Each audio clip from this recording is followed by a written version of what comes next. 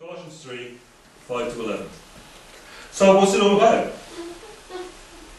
It's all about killing yourself. It's all about sexual immorality. It's all about sociopathic tendencies. And it's all about Jesus.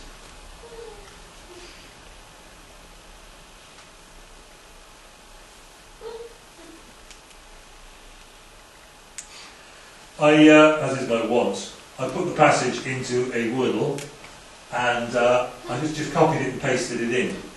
And as you know, this little program thing runs a little bit of JavaScript, and it ends up putting largest on the page, or in the pattern, in the design, the thing that's most emphasised in terms of the repetition of the words.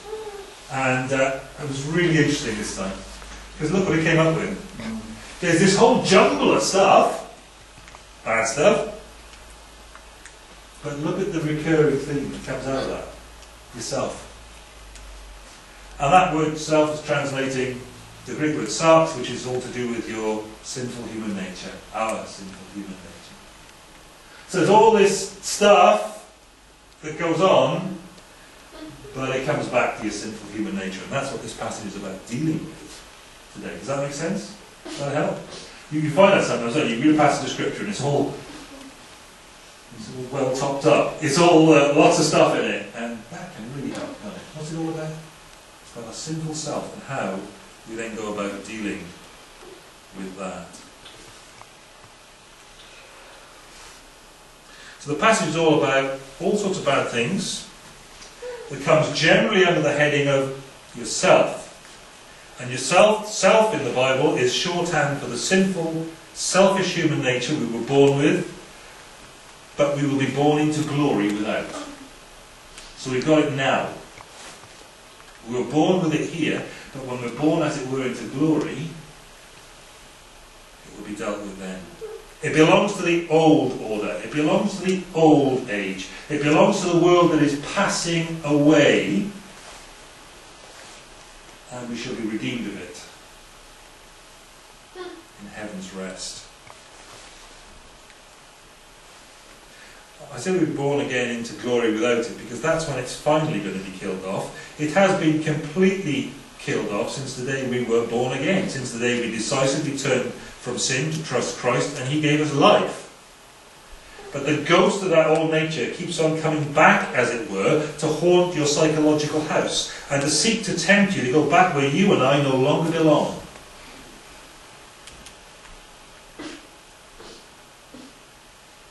Its power is gone, but it still exerts a pull until that day. We need to be very careful about how we understand quite what Paul is and isn't saying here, because most of the treatments of these verses that we were looking at, they are, well, they divorce the text and all this stuff about dealing with sin. They divorce it from the context of Colossians 3, certainly in the context of Colossians 2. And what they tend to do is they say, well, there are these things and they're wrong and you must stop doing them. And as we all know, that works really well. Right? Because it's almost the case, isn't it? The more you try, the harder it gets to do it like that. And Paul has been spending some time in Colossians tail of 2 and beginning of 3 showing that that is not how we as Christians deal with sin. So we need to be very careful to set this into context and maintain Paul's intentions, because otherwise, if we take that out of its context and deal with it in the way that I was just suggesting, then actually what we're doing is not promoting what Paul is teaching, we're actually promoting what the heretics were teaching at Colossae. Saying law, rules, regulations, ritual, do it like this. Human effort. Paul is saying, the way to deal with these things is to set your mind on the things above, where Christ is seated at the right hand of God. As we saw last time, it's to do with what you look at, and it's to do with what you look for.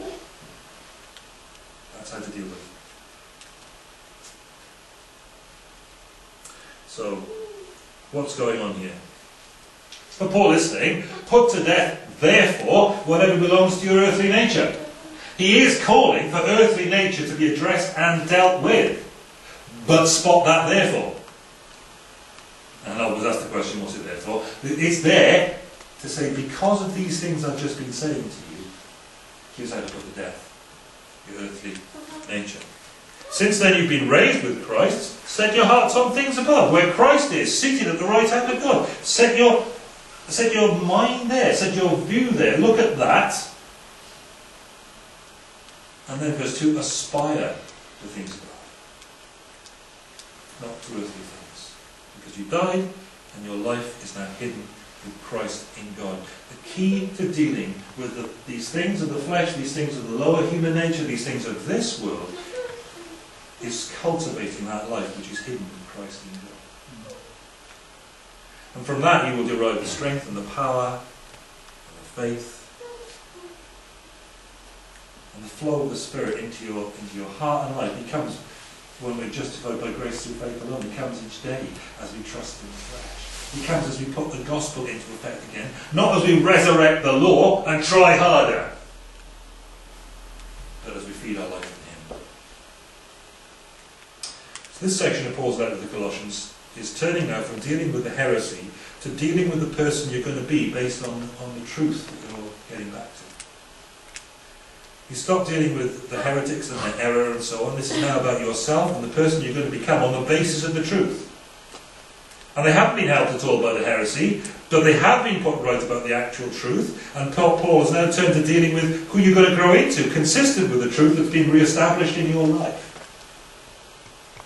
Since then you've been raised with Christ, set your heart on things above, set your mind on things above, not on earthly things. You died, your life is now hidden with Christ in God. What's going on? We're going on to therefore put to death. Because of this, this is how, set about putting to death whatever belongs to your earthly nature. And this is really important. See, heresy never comes along, hot from the hounds of hell, purporting to make you into a worse person. It always comes along saying this will make you superior.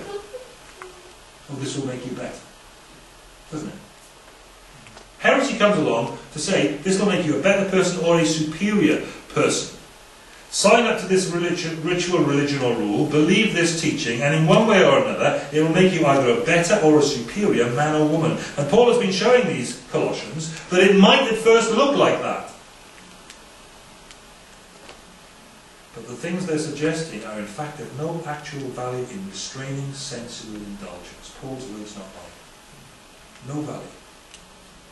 And we make our rules, and we set up our shibboleths, you know. Oh, I've been scarred, you know, by the first boys' Bible class I went into after I was converted.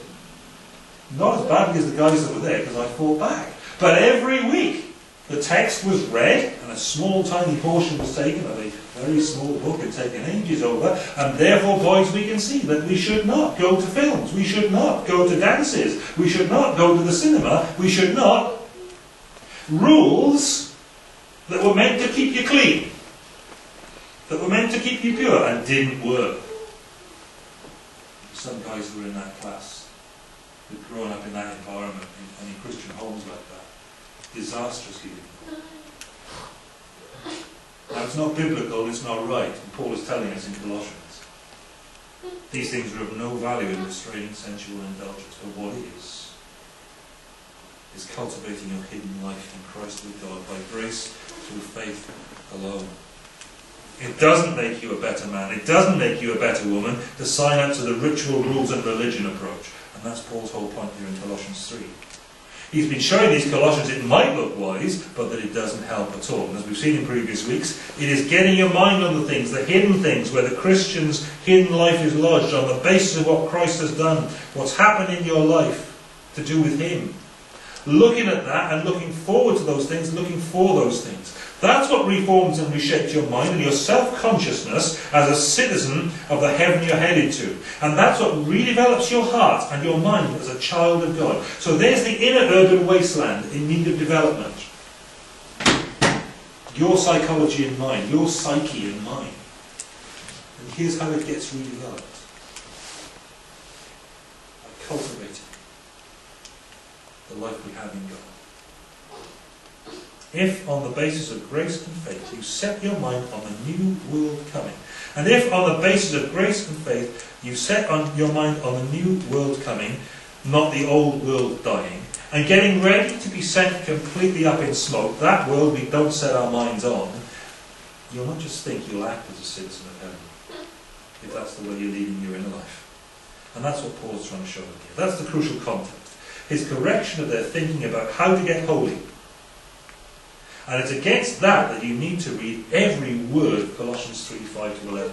Because here's where he starts listing out those things. And the natural human reaction, because we're all Pharisees and legalists at heart, is to go to these things and say, I've got to stamp on that, I've got to stamp on that, I've got to stamp on that. And actually, you feed your life in Christ, and then you stamp on it. There are 3 lists of 5 things in this passage. So I thought I'd dig you a table, because some like pictures. It's a shame Mike couldn't, because I know he loves these. He loves pictures and tables and diagrams, right? It sort of takes the words out of it, doesn't it? Good thing to do. The first list of 5 things here that we're looking at today is all this stuff to do with what Paul calls your members, your limbs, your physical attributes. So the first list in chapter 3 verse 5, 5 things that are to do with what we do with our physical bodies. And then you've got chapter 3 verse 8, these things we do with our psychology, our social interaction, our mouths in particular. And then in chapter 3 verse 12, which we're not going to get to, 5 things that come out of feeding your inner life and building a relationship with God and living in His grace because of what Jesus has done. Compassion, kindness, humility, gentleness and patience. And these clash with the other 2 groups. Now these groups are things that the Jews used to blame the pagans for a lot. The pagans are scandalous! Look at this! And they do this as well! But there was no talk of this. And this is new in the Gospel. Is that making sense? Nothing like a quick table with some colours on it, is there? So what's going on here? Put to death, therefore, whatever belongs to your earthly nature, and there's this list. Paul is not turning away from grace and faith-based sanctification to telling these Christians they've now got to work it out by ritual, rules and religion, in short, by works. To preach this text as if he denies this gospel mauls this text, okay? 2 particular areas of earthbound life Paul is going to single out that need to be addressed. Things that relate to your earthly nature. Things you do with your members, things you do in your social interactions, particularly with your mouth. First of all, Paul's going to tell us how we are to relate to this earthly nature we've died to. How do we relate to the world around us? How do we relate to our earthly nature? How do we relate to the old man? We put it to death. It's as if he pointed to it, to our old nature, and he said, not fetch, but kill. Now that's what we're going into some of our heads. Because the way a lot of things happen in a lot of churches, with a lot of youth works and stuff like that, is if the natural world around you, the fallen world around you, is something to go fetch, not something to go kill. We're here to kill it. And for all we talk about nurturing our inner life and our walk with God and our justification by grace through faith and all the rest of it, it's based on repentance and turning away from the world as it's currently constituted, our flesh as it currently works, and turning to the grace of God and the gospel. It's not go fetch, it's go kill.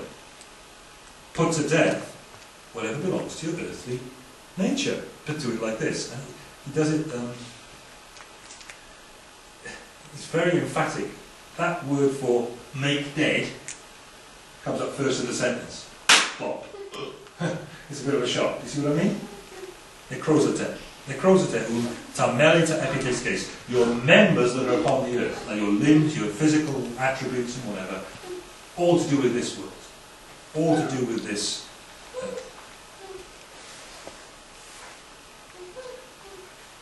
Put to death. Chapter 3, verses 5 to 11. Then put on, chapter 3, verses 12 to 17. Then be subject, chapter 3, verse 18 to 4:1. And then finally watch and pray, chapter 4, verses 2 to 6. 4 distinctive catchwords of early Christian practical theology. Put to death is the first one we're looking at now. Put on, chapter 3, 12 to 17. Be subject, chapter 3, 18 to 4:1. And then watch and pray, chapter 4, 2 to 6. Catchwords of Christian discipleship in the New Testament. This particular section has been described as the negative one out of the lot, because it contains these injunctions to kill off and to put off the old sinful nature that we rejected in repentance and faith and baptism, along with these two catalogues of vices that we've listed out. And that putting to death relates to the two groups of issues Paul cares to mention to them, as the product of false faith and the product of false practice. He mentions them here, the products of that. Sexual immorality comes from that, and these sociopathic tendencies, as it were, the antisocial behaviour comes from there. Now, he's not going to go out and issue an ASBO, okay? But he is going to say, go build your life in Jesus. And then we'll see the difference in your church and the way things happen there. Then we'll see a difference in your church meetings. Then we'll see a difference in your church politics. Go build your life in Christ.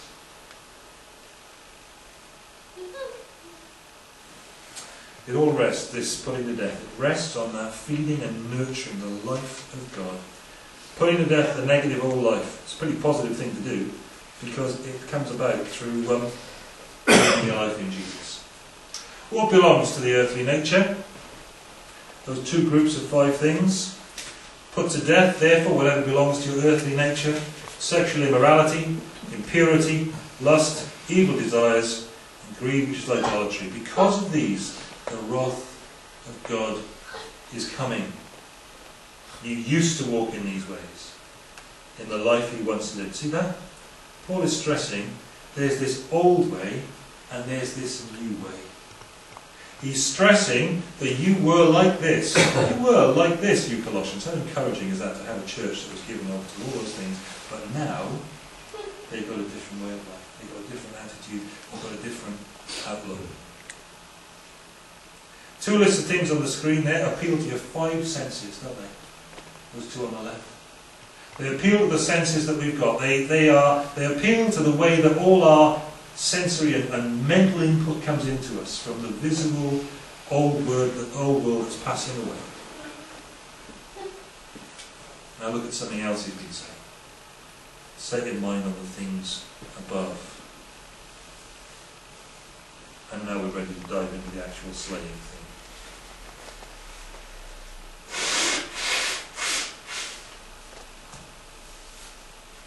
Put to death, therefore, whatever belongs to your earthly nature. Necro means to kill, in the sense to make dead. And Paul is using that as a metaphor to speak about dealing decisively with the old nature that belonged to the old us before we were made new in Christ. It's a decisive thing. To take something and put it to death is a decisive thing. There's no turning back. That's done, isn't it? Finish. That's what he's talking about. He uses that a lot, doesn't he, Paul? He uses that in Romans 6, do you remember? Dealing decisively with the old nature that belonged to the old us before we were made new in Christ. Romans 6:11, he speaks of the Christian's best course being to count yourselves dead to sin. He's using the aorist here to point to a decisive initial act, produces a subsequent settled attitude. There's a decisive act, and then it leaves you with a settled attitude following on. What does he put to death? Whatever belongs to your earthly nature. Well, that's a bit of an explanation rather than translation in the NIV. It says, the body parts that are upon earth. We haven't got this word members. You don't say that anymore. Your members are sort of people who belong to a club, yeah? But members is, you know, your body parts. Well, that's fair enough.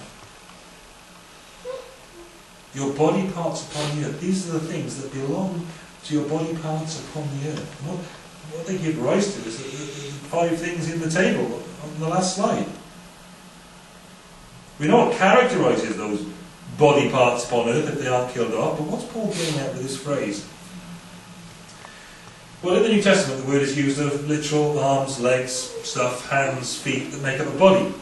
And in Romans 6:13 and 19, for example, the Apostle points out that the reader's body parts can be offered on the one hand to sin as instruments of wickedness and impurity, or on the other hand to God as instruments of righteousness and holiness.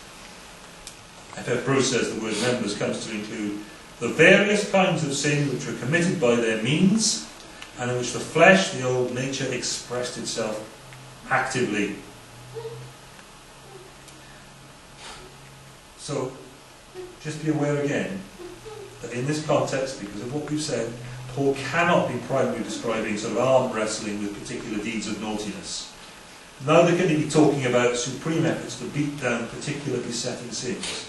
He's saying, put to death, therefore, by this means, feeding your life with God, living by grace through faith alone. By that means, put to death whatever belongs to your earthly nature, these acts of your members. It's got to do with the transformation of the will, it's got to do with a new attitude of mind, as C.B.G. Moore put it a long time ago. It's a radical shift of the very centre of the personality from self, by which he means the sinful self, to Christ. Shifting the very centre of the personality from self to Christ. So death to selfishness is by no means too strong a description.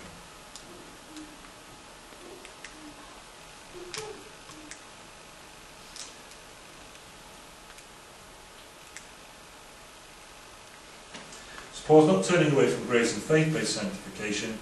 He's saying it doesn't work by works. It actually works by grace through faith alone. So put to death, therefore, whatever belongs to your earthly nature. Sexual immorality, impurity, lust, evil desires, and greed, which is idolatry. Because of these, the wrath of God is coming. You used to walk in these ways, in the life you once lived. Three things he's got to say. Kill yourself. Now, that's not kill yourself. That's kill yourself. Right? Secondly, do it because the wrath of God is coming. Thirdly, do it because that's your old life which you put to death. Be consistent. So he's saying, deal decisively with your sinful self. You've seen how to knock it on the head. Do it because the wrath of God is coming, and Christians actually, we should all stand before the judgment seat of Christ, and we should all pass, our deeds will be tested with fire, right? That which is gold and silver will remain, and that which is straw, hay and stubble will be burned up and consumed with God. Bill, he says, with gold and silver and I think he said straw again, because straw is quite valuable these days. But build those solid. And do this because that is your old life that has passed away. And in consistency with that, you put it to death.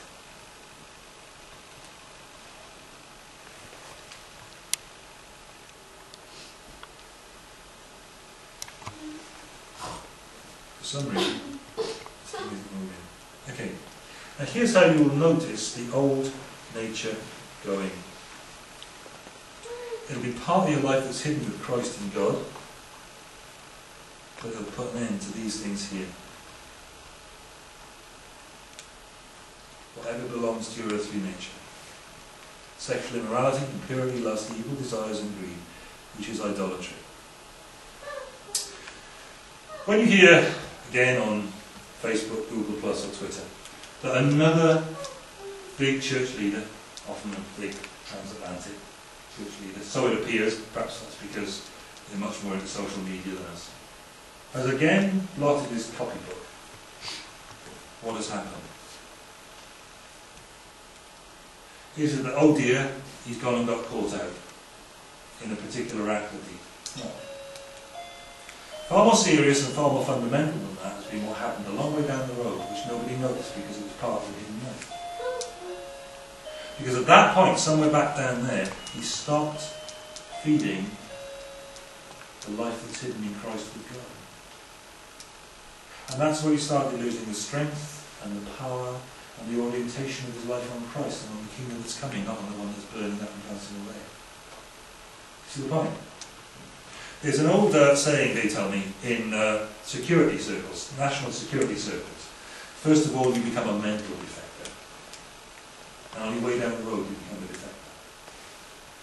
So a spy becomes a defector a long time before he defects. Because mentally he's become a defector way back somewhere. And that's true for every single one of us.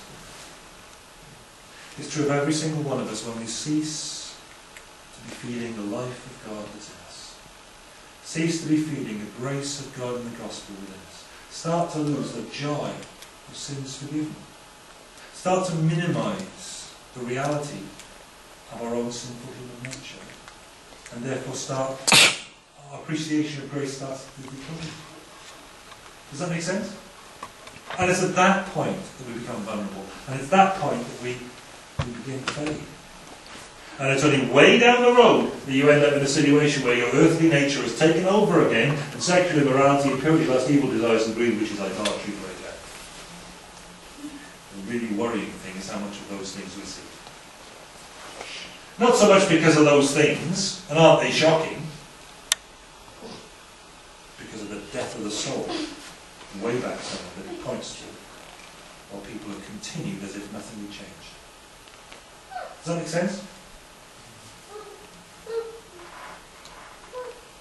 Yes, I have lost my place in my notes. Okay, well there are all those things that we could be shocked by, and there are all those things that we could have thrown our toys out of the pram about in church life. There are things that belong to the Colossians' pagan past, things, as we've said, that the Jews especially reproach the pagans for. Most of the time, in my experience, when you're having to deal with these things, I've just been asked to do another student house party shortly again. We'll see. These things come up, and the discussion centres around what each of those words actually means. I haven't done that today, have you noticed? It centres around what those words actually mean, because people are actually asking the question, how much can we get away with?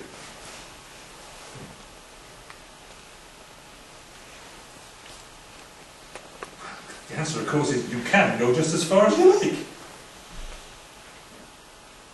But if you're actually living a Christian life, you won't be going anywhere with any of this, because you'll be looking for and looking at something completely different, and that's where we've all failed. We're looking at and looking for something completely different. See, there's this ridiculous tendency to see, oh, that person, or that person, or that person, they failed in this, that, and that. No, we've all failed, because we've all managed to get our eyes off what would keep us from the obvious failure in this list. And we've all failed. And we all stand in need of the grace of God. For the record, sexual immorality is porneia. It means sex happening outside of where the Bible says it should. That's a pretty big category. Is it not? You want to know where sex ought to happen? You go back to Genesis chapter 2, and it tells you a man leaves his father and his mother, is joined to his wife, and the two become one flesh. Did you see Doctor Who last night? Yeah. Is anybody still waiting to see it, or can I talk about it? I'm waiting to see it. I'm not talking about it. You have that illustration? Gone. Take off that. Right, well, it's for two, not one or three. It's for committed relationships of the sort described in Scripture. And it's for two different people as well, by the way. Not for two the same. Ever in Scripture. Outside of these bands, that's what porneia is. Impurity, akatharsia, it means literally impurity, physical or moral uncleanness or impurity. You know your sink, when you go to it after everybody's piled all the stuff in, it's all grimy at the bottom. I'm not giving away too many secrets here. We've all got sinks like this. You know, all that stuff, and that's akatharsia, that's unclean. Lust is pathos, a strong emotion, passion, used biblically to describe a passion for that which is not where you're going. Not your future. Not what you just look at or look for. Evil desires is epithulian kakin. Pretty literal translation. Evil wanting. Why is greed in this list? Have you wondered why greed is in this list? Unusual. Pleonexia, that's what it means. It means the greedy desire to have more, avarice or covetousness. Wanting what you shouldn't have, not because it's wrong in itself, but wanting what you shouldn't have because it's over and above what is sufficient for you. And it's idolatry. And the word is literally the word for, dancing around bushes and trees and stuff and making craft works. It's that word. Greed is idolatry. Again, it's that lack of control of what you're going to do with your physical members because you've set your heart on the wrong things and because you've been looking at the wrong things. And what sort of world do we live in regard to that? thing that ties all these together is the inability to say no to oneself when one should, either because the thing desired or indulged is wrong in itself, or because having that much of it is just wrong in itself. Crosses God's boundaries to indulge the sinful flesh because it's not looking at or for the things that a Christian does. It's all about the indulgence of the sinful human nature in connection with unrestrained physicality and the desire for more of it. But the next list, it's all about antisocial tendencies. The indulgence of the sinful human nature in connection with unrestrained sinful psychology. You must also rid yourselves of all such things as these: anger, rage, malice, slander, and filthy language from your lips. Not lying to one another, because you've taken off your old self with its practices. It's done. See, it's still gospel-finished stuff, and I've put on the new self, which is being renewed in knowledge in the image of its creator. Haven't got time for that today. Fancy a conclusion? Yes, they say. It's 12:05 and you've been losing your place in the notes and it's getting boring. Okay then. See, there's a temptation to see things happening in the church's life, even in our own lives, in the lives of people we know, perhaps even are close to see things happening there and to be shocked and disgusted and go straight back to being the old Pharisee we were before we were converted. Living on a rules-based religion, ritual and whatever practice, and not dealing with ongoing sin in believers in the way that God has designed that we should. And that's kind of serious, because you ain't got no defences if you're in that situation. The temptation to get back into ritual, rules and religion was to give you a bit of an edge, supposedly making you a better or a superior person. And we either sense the need to be a better person myself, or we feel a bit superior to them and want to, because we want to be special. Why do people want to be special? This is a red herring, really. Why do people want to be special? Why do Christians want to be special and stand out from the crowd and be acknowledged and esteemed? We do that when we have not sufficiently understood that our significance lies in the love of God for me at the cross of Christ. That is sufficient for me. He is my all-sufficient Saviour. It is enough for me to be loved by God in this way.